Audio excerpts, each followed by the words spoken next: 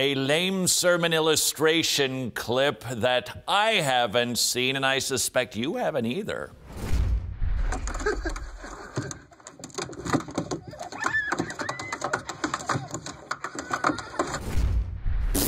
That's a no-brainer because that is moralistic preaching. You can try all you want to get to the top of the ladder. You'll never arrive. Instead, you'll simply be exhausted. More than that, according to 2 Peter 2, your latter end will be worse than the first. That's what moralistic preaching does. Remember, the correct response to the gospel is repentance and faith.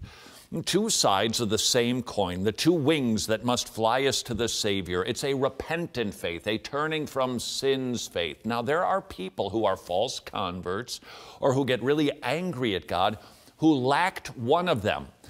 A lot of people lack repentance these days because, well, the American gospel has kind of erased that word from the dictionary. Instead, there are people who believe they don't repent, but there are some people who repent but don't believe.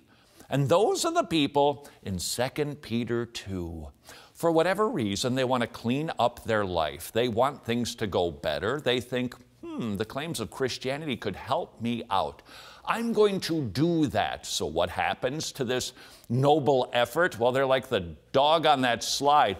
They're trying, and they're trying, and they're trying, and they're working, and they're doing, and it's exhausting. And then something happens. The slide collapses. And all of a sudden, that dog, I'm kind of mixing my lame sermon illustrations, is angry. And that's what happens to people who try to respond to moralistic preaching.